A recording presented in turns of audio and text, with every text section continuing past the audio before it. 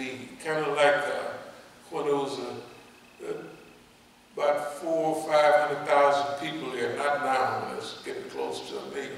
But you know, the old DC, when no matter what set you was on, you could get around and know people from other little sets, you know what I mean? Well, that's the way Oakland was. Oakland was, yeah, you hung out in your neighborhood, but it was not so big that, you know, you wouldn't have a feel for what's going on in the rest of the city. I'm gonna try to speed up. Anyway, so they tried to divert me. Now the thing about Oakland was, well, all the cities at that time, the people that just come from the South and all that were kind of semi-religious a little bit. You know, everybody, now we was from the middle class area in Oakland, and everybody was thinking, man, if you do that, you're gonna get in trouble, you know. And if you do that, you know, of course they all smoked the weed mostly, but still, man, you're gonna get in trouble and this gonna happen. And after a couple of years of watching, they were converted themselves. In other words, they said, the time was moving. If you take 66, by 68, in those days, a year or two was a long time. So from 1966 to 1968, that was a big transition in the people. So the people watching. Now this is about risk. Oh, you selling this and you doing that. And look, it ain't too much of a risk at all. So pretty soon the people is getting, you know, they starting to do it too. So by 68, the first group of people that was now getting involved in all of this modern, you know, they started to sell drugs a little bit. Whereas before in 66, oh, the Lord gonna get you, and you know, stuff like that. That was really our neighborhood feeling, you know.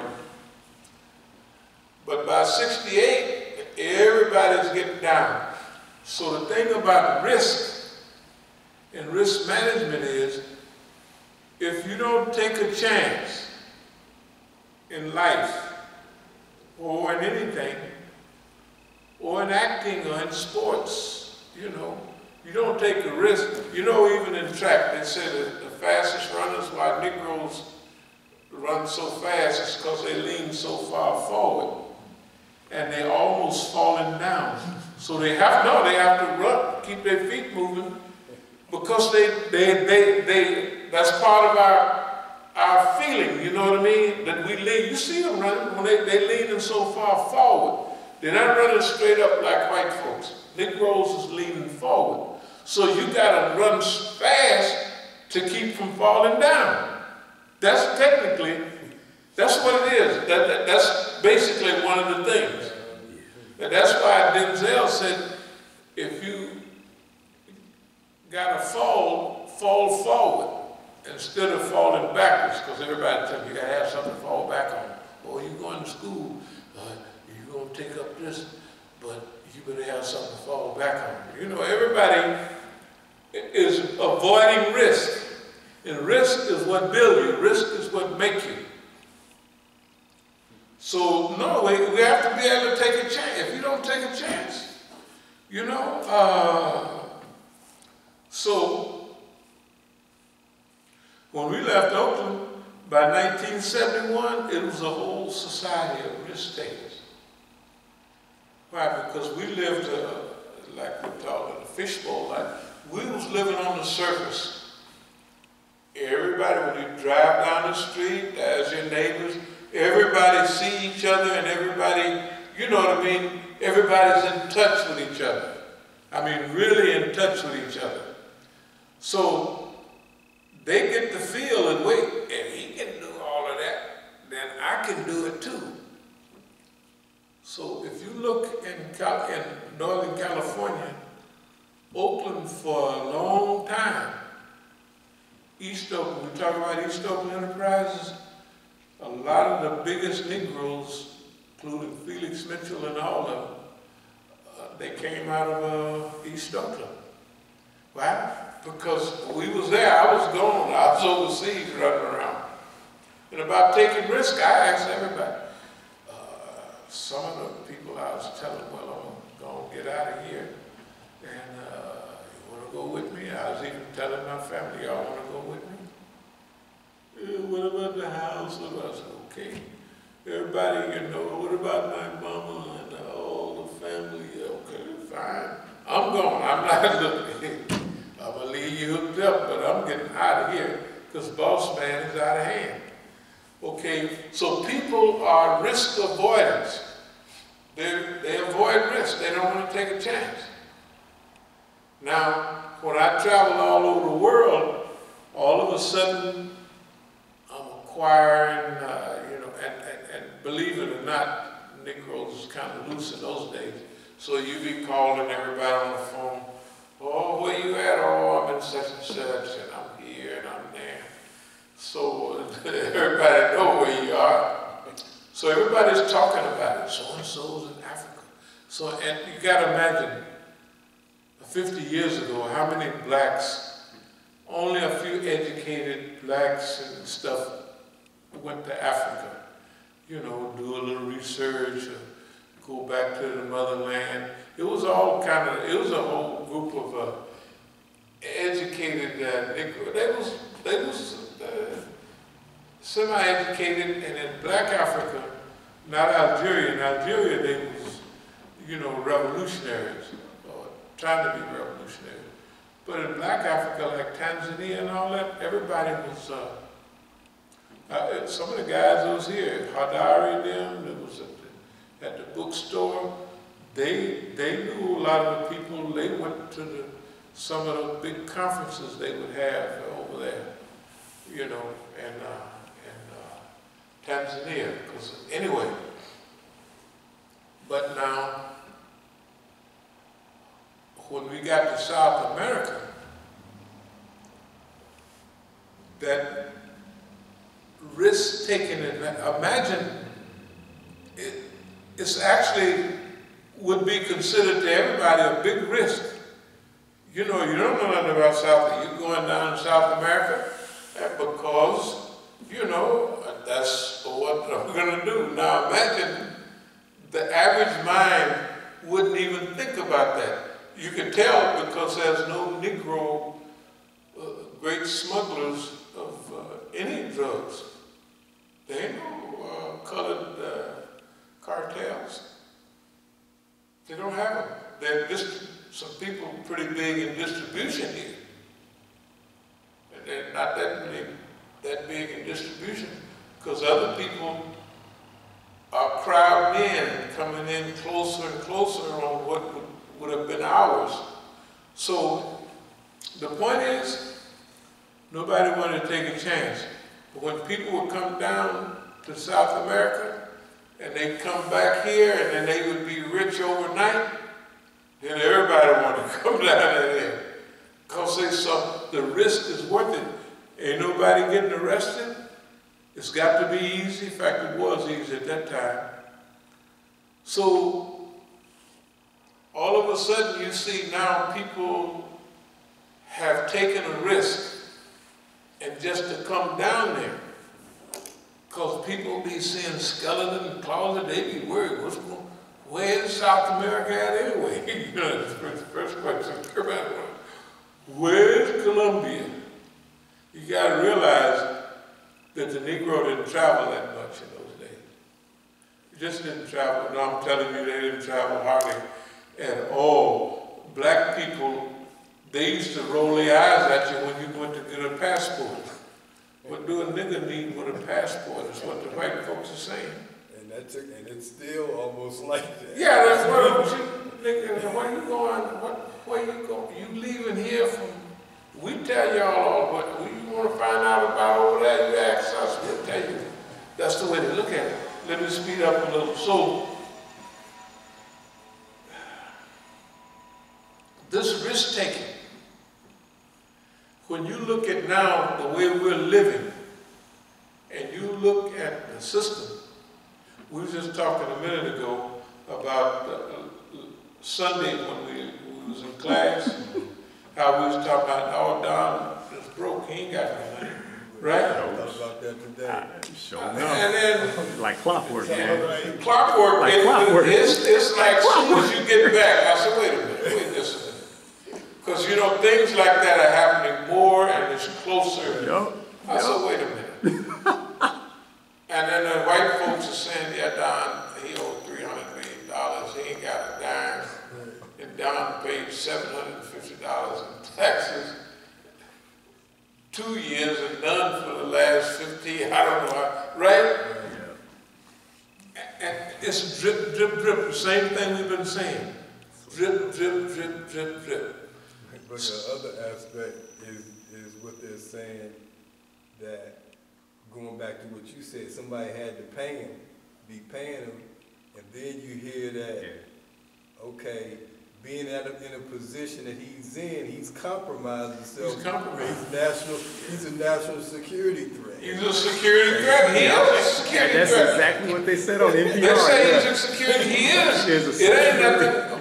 Now we done already lined it up for everybody. Yeah. It's the Zionists over there. Right. They didn't hire him. We use the term. They hired him. That's right. He was hired to do that. It was clear to us right away that he was hired to do that because he's doing, his job is to destroy America or to weaken it. Right. That's what his job. If he weakens America, then the Zionists have more power. Although they having demonstrations, all Netanyahu ain't in too good a shape himself. But if he's in better shape than America, this big country can be used, like it has been, to go over and fight what America had to do with Iraq. Nothing but go over there and fight to make sure they don't get low. What does America have to do with Iran? They tried to finish it off in '53. What's wrong with them having a treaty? Right? With Iran, nuclear. Now, Iran can't lose because the rock bottoms gave a fatwa that we can't have a nuclear weapon anyway. That don't mean that the army won't be slipping around. You know what I mean? It don't mean that. It means that on the surface, no, man, we don't do that, you know. But you got to imagine too that you don't know what the military is going to do, although the rock bottom said. So technically, they're negotiating about something that they're not going to do anyway. Right, yeah. That's right. I was thinking the exact same thing. Yeah, they're negotiating about, we don't want you to have no time to, well, I don't know, but they're not going to have it. And then the CIA's information said that after they was working on something up to 2003, but after that, there was no, this is what their information said. So they negotiated with, I don't know, you can't tell, y'all be talking crazy and all that. So they're negotiating about something that they're not going to spend any time on. And then when they realized what they was doing, this is when Netanyahu and Saudi Arabia say, y'all left the missiles out, man. You guys is big, and missiles and drones. You can look on the phone thing every day. Iran is increasing their ability in drones and drone technology and missile size and accuracy every day. I mean, every week they come out, not every week, but every month or so, they improve and they improve. So they're getting better. But anyway, so to negotiate with these people, who would it help and who would it harm? It was harming and Netanyahu. So they always saying, well, it's the Russians, it's the Russians. That's a diversion.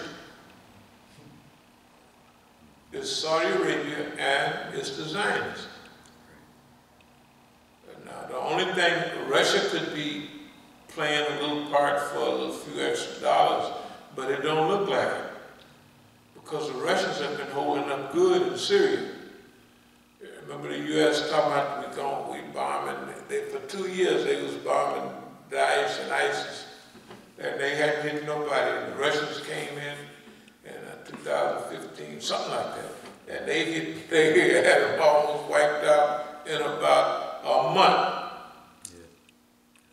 Yeah. So that was old boss man. Anyway, so we're back to risk and risk management. And the world that we want to live in is a risk for us to place our faith and trust in these people who have no concept. They're going to have the debates tonight.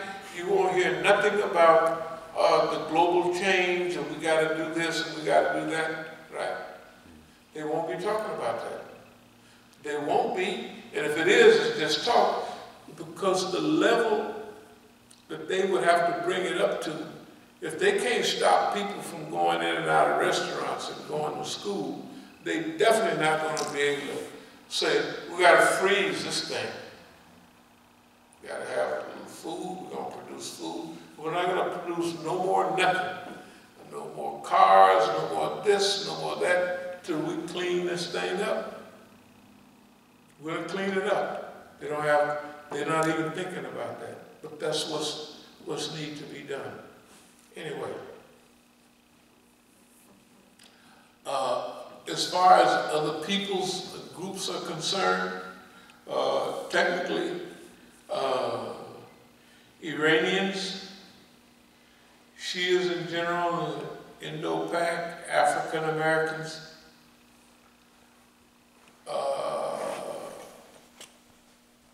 we've had it's been a very, not fruitful, but it's been a good experience. Now remember, I experienced them before. Heavily involved in drugs, well, in some of them, but supporting the whole black movement, supporting the black movement. The government didn't expect us to do that.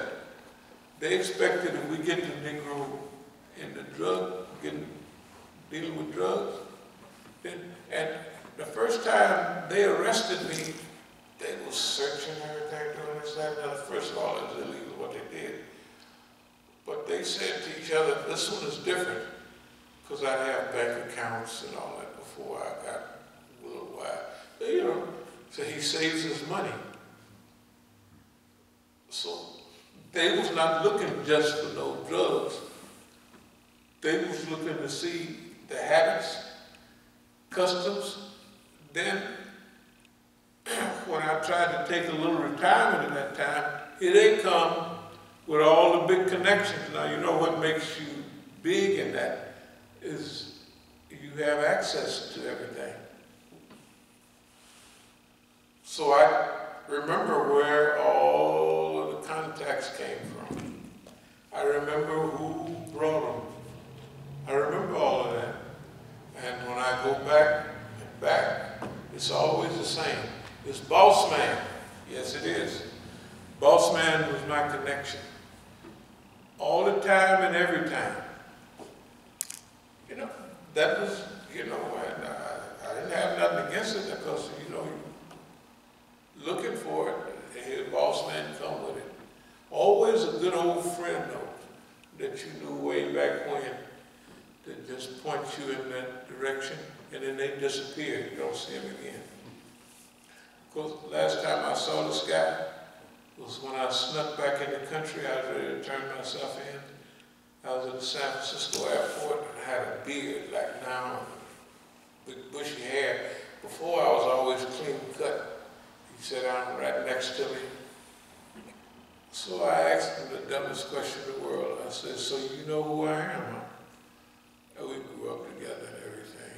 And I'd only been born in Clover. But that let me know, thinking back about it, he's the one that pointed me to the white boys 2-3 years earlier and he was a police. And they knew I was back in the country, and he's there to identify me, to say, yep, that's him. You know, when you get a chance, when you survive a long time, and you have all this time to put everything together, you don't need no new experiences, because all of that stuff that happened, it all fits. So anyway, with the African experience, the South American experience, and when we get a chance to rest and go into the penitentiary and come out as an Imam in 1980, go back for a minute, and y'all remember the little writing that they had. We don't want you to go back home and start your Muslim church. We want you to get a job and da-da-da-da-da. I said, these people is really crazy.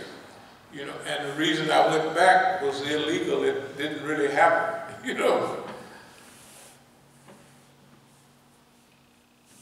But the environmental circumstances, the revolution was just happened in Iran, and that was a whole environment. The Islamic movement amongst African Americans was people was hopeful. That was during the days when Imam Muhammad gave his lecture in Philadelphia, Remake the World. Of course, I was a little early in '76. Remake the world, just what was needed.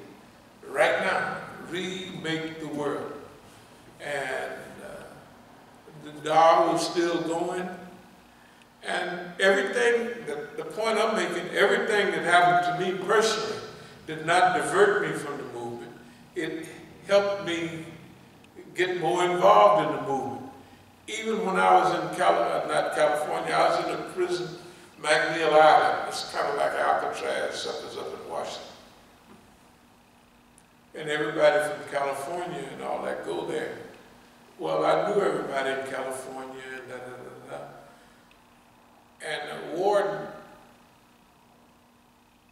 for some reason, the deputy warden, he had a meeting with us. I was a captain, another brother was a secretary, another was a minister. And the deputy warden, they used to call him John Wayne, because when he was in Terre Haute, Indiana, he walked out on the yard doing a ride, and it was supposed to be bad. He was standing there and he said, now I want y'all